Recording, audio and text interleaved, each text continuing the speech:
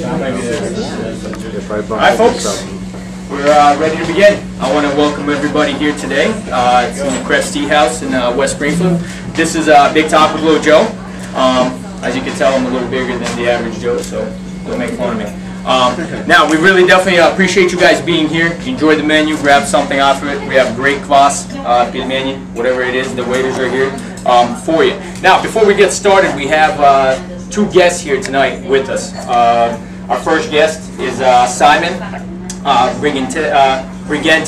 Hopefully I'm saying it right. He's an attorney. He's been an attorney for 25 years. Also, he is one of the organizers of Taste of the Valley, which is local restaurants in West Springfield that they organize, and they have a lot of events and a lot of great stuff that he will be talking about. Also, we have Janina Chang here with us, who also has a very interesting story.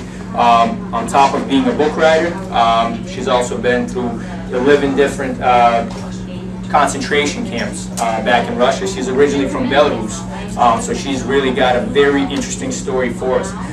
But before we begin, you know, we like to start off the show with a little bit of comedy, a little bit of just to kind of get the show going. And I'm by no means any comedian, but you know, this was funny. Everybody's always talking about the economy, you know, and how bad it is, and you know how it's taking a plunge. I kind of got to experience this firsthand. I went into ordered a burger at McDonald's earlier today, and the gentleman behind the counter, after I ordered the burger, asked me, "Can you afford fries with that?" It kind of threw me off guard. Can I afford fries with that? But then I started thinking about it. Yeah, you're right. Let me count the change, because usually it used to be, "Would you like fries with that?" And you'd always have the extra $1 or $2 to kind of go for it. But unfortunately, I had $1.50, so couldn't get that. Now, also another little economy joke. You know, ExxonMobil is going to be laying off 25 congressmen. So, you know, try to support them the best you can. It's a little tough. Also, you guys are going to catch it on this show. We have the burial of Bin Laden. We got the video, so I hope you guys definitely enjoy it. It's, you know, we found it, and here it is. We can turn up the volume real quick.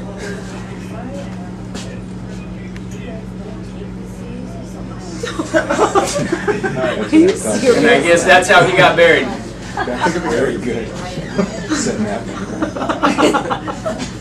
I'm guessing those guys weren't the Navy SEALs. They handed him off to the Army.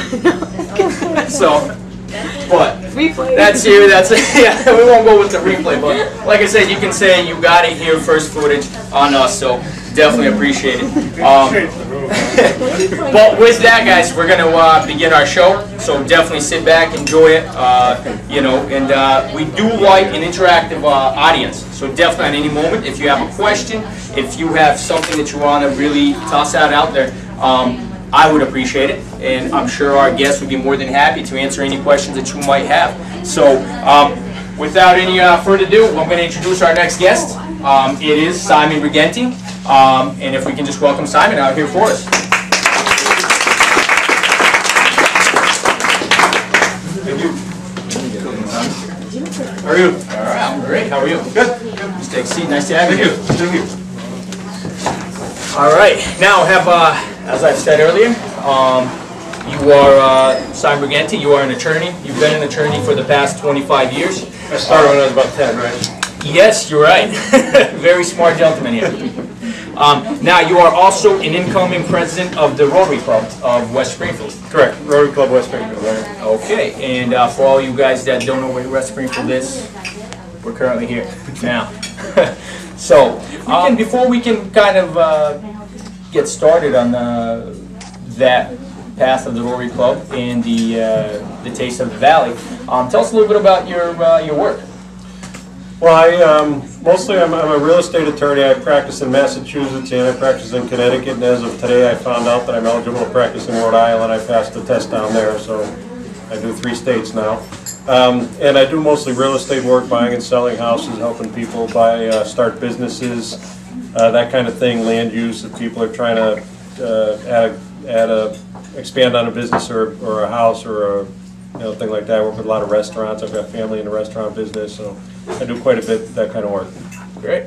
Now we obviously always hear the lawyer jokes. Any funny moments? Anything you would like to share with the audience? Not a lot of funny moments. I don't do a lot of work in court, so when I do get there, there's a whole ritual. It's, you know, when to stand up before the judge, when the judge sits down and stands up and all that.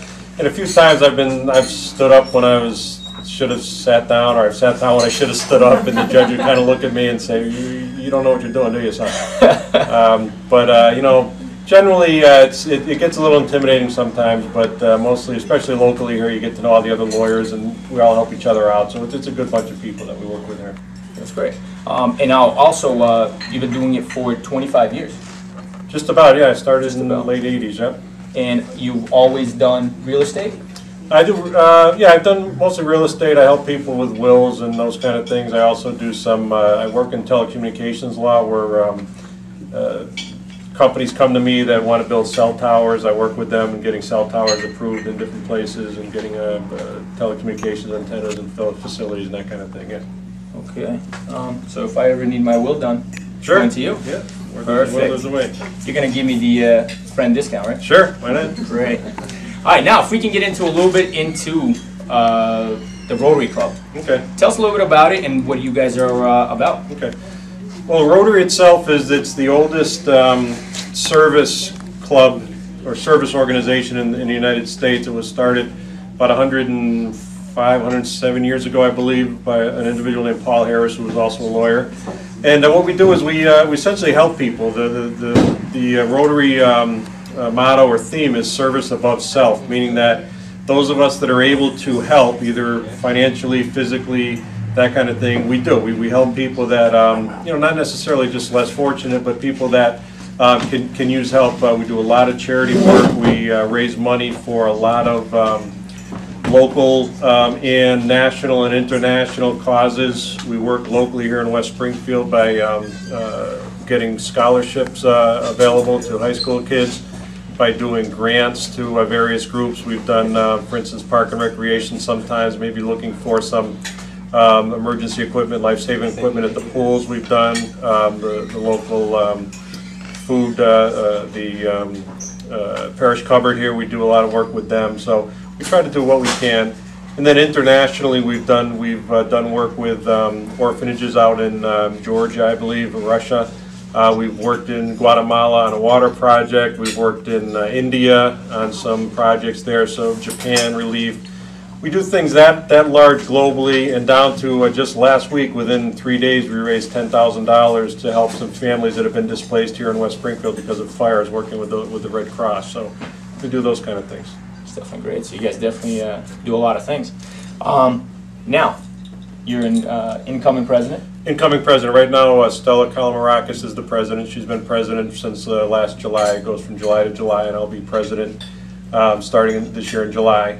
And we prepare for that. The year before, we go to different things. We're having the International Convention in New Orleans. I'm leaving on Saturday for that, so that helps us learn more about what Rotary's all about and prepare us for the upcoming year.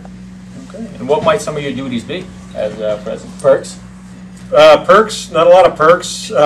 No. We meet once a week on Tuesdays. Mostly it's a lunch. Right now we're doing it over at the Monte Carlo on Memorial here. We've been there for a long time. They do a great job over there up on the second floor. The public is more than welcome. Anytime anybody wants to come by, noontime on Tuesdays.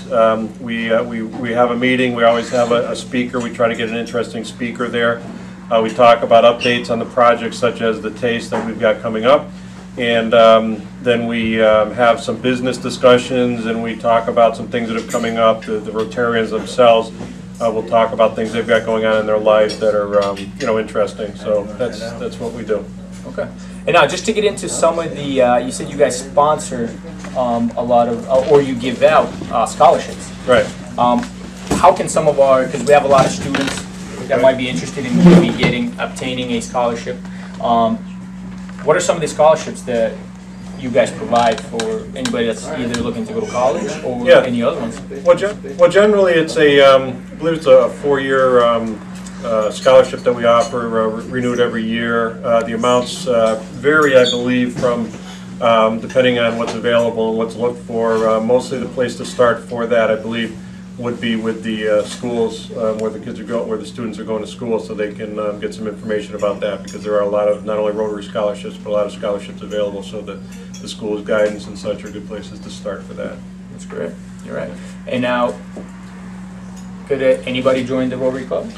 Anyone can join Rotary. Anybody that's willing to help us out. There's a small fee every year that you pay as dues, and anybody that's got the ability to get to the meetings. And we also again look for people that'll help out in the various charitable and social things that we do. Is free lunch included? Because I'm in. There's no such thing as a free lunch. You should know that. No, we pay for the lunch down there, and it's a great lunch. It varies all the time. It's. I mean, I already told you what happened with me at McDonald's. Yeah, I know. People are passionate about the food. I understand, but you get good value for your money down there. You're right. You're right. Okay. Might just have to check it out. Sure. Now, if we can get a little bit into the committee that you're on. Okay. And that is the. We call it West Side's Taste of the Valley. It's been around for, I think we're in our 12th year now. And what the Taste of the Valley is, if you're familiar with the taste concept, where you have restaurants, various restaurants. In our case, we have them from throughout the valley and even outside the valley. They come to the event. They set up a tent there. We have a number of vendors there. I know this organization with Art is going to be there. And what we do is we provide entertainment. And we also provide there's a petting zoo, there's a BMX demonstration. It's kind of a whole family theme that we try to get people down there. And the restaurants, I believe this year we've got 15 restaurants, and they're each, we offer the restaurants an exclusivity, essentially, where they each sell their own unique individual item. So they've got the chance to get that audience to come in there, the patrons, to try their food. And then we have bands that are playing there pretty much continuously from Thursday evening at 6 p.m. to all the way through Sunday at 6. The entertainment on Friday and Saturday go, I believe, until 11 or 11:30.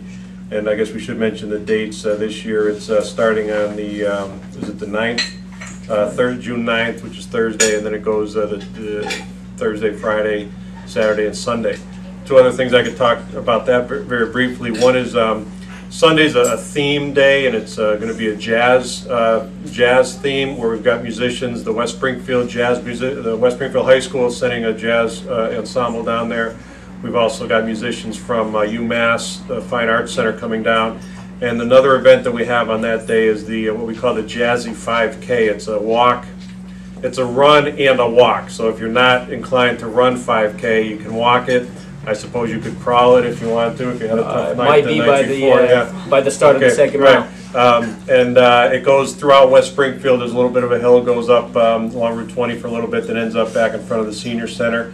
And again, this is our major fundraiser that the Rotary Club does locally, and we use the money to fund these projects that I've talked about. But when I say the Rotary Club does this, we kind of run it. We have the people that are involved in it as volunteers, but the town of West Springfield is also integral in this. The mayor is always a big supporter of ours, and we always appreciate that. They supply police, they supply DPW to make it a clean and a safe event. And then we have our sponsors.